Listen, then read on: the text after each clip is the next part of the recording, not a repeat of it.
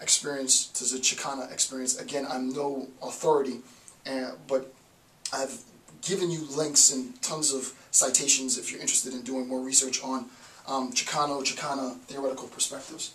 So let's talk about that.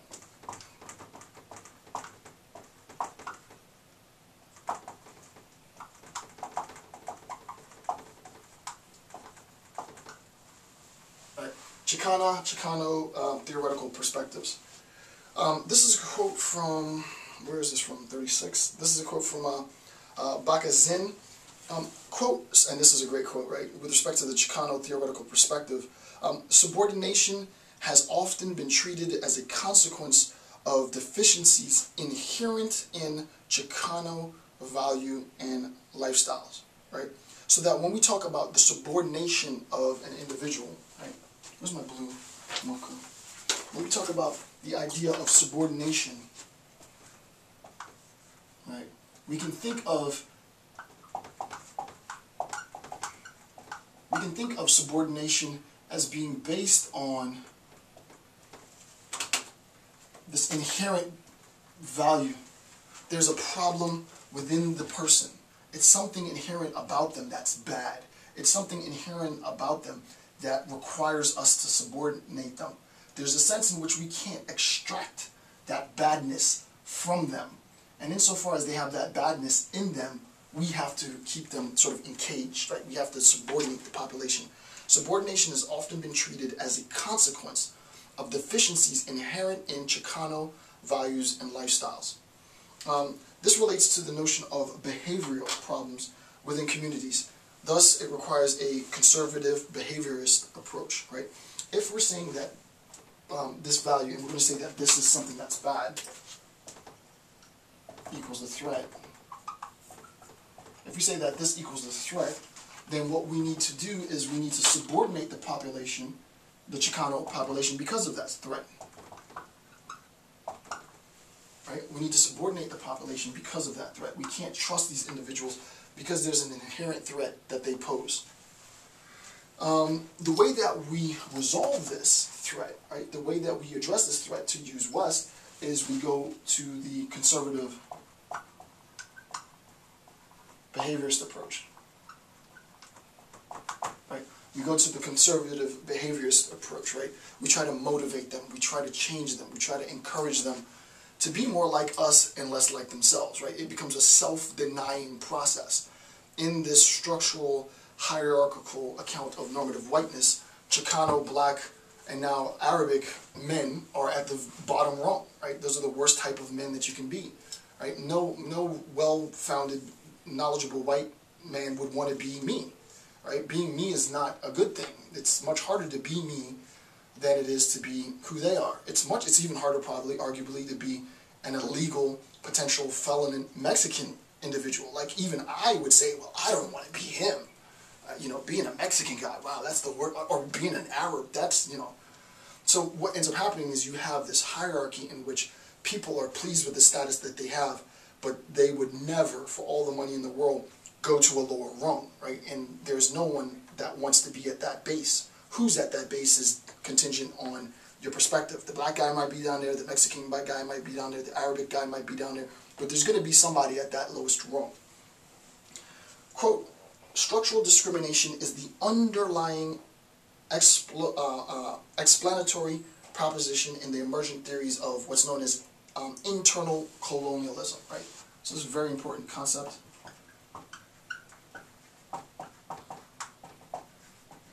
The idea is internal colonialism. And by internal we mean intra,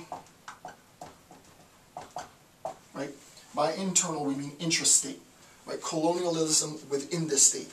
Obviously, when we talk about colonialism, we think of states here, another state's here, and we subordinate the people of some other state. When we're talking about internal colonialism, here's the state, and there is subordination of respective groups within the state, right? So internal colonialism is the exactly what I said before is how colonialism unfolds, just intrastate within the state. That's all internal colonialism means. So Pablo González Casanavo,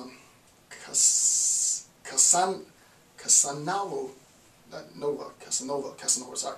Pablo Gonzalez Casanova discusses the nature, I brutalized that, discusses the nature of internal colonialism and the domination of one race over another within one's country, right? And I gave you a citation to that if you want to do more research. It's an article entitled Internal Colonialism and National Development. So, good stuff. Chicano studies, the next point is that Chicano studies cannot assume a homogenized descriptive account of the Chicano experience, right? We can't say that here is a community, right? And here's the Chicana community, and obviously the community is composed of many different individuals, right?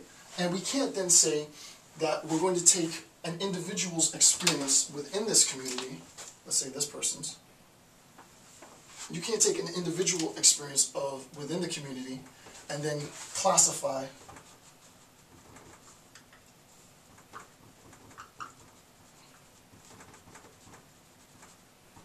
right?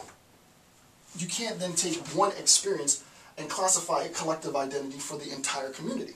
You just can't do that, right? There's a logical problem with that. I'm not going to talk about that right now, right? But you can't make a generalization of all based on an instantiation of a specific experience of one or even some, right? So in Chicano studies, we have to recognize that the voice of the Chicano experience is going to be contingent on their stories, right? What it is that they have to say about their experience with respect to oppression, with respect to their relation and understanding of hegemonized power, right? The next thing in relation to that is that micro-level approach, right? This very specific approach. This would be, let me write that down. This would be the micro, M-I-C-R-O. And then this huge would be the macro, right? You can't take a micro-level approach and make macro-level generalizations, right? You can't do that. What you can do is take a collection of micro-level approaches and talk about patterns, right, or themes.